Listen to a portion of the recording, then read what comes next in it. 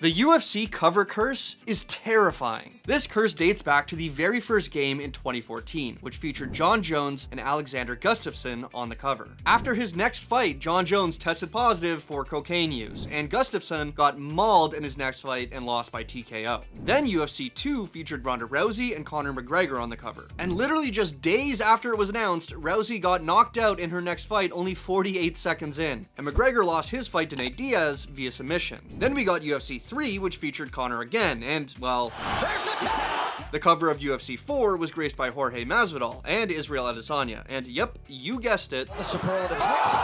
And later, Izzy got his first L in his UFC career. But no, Izzy wasn't done. Bro tested fate itself and was on the cover of UFC 5 and lost literally days later. The UFC 5 cover also featured Alex Volkanovski and, well...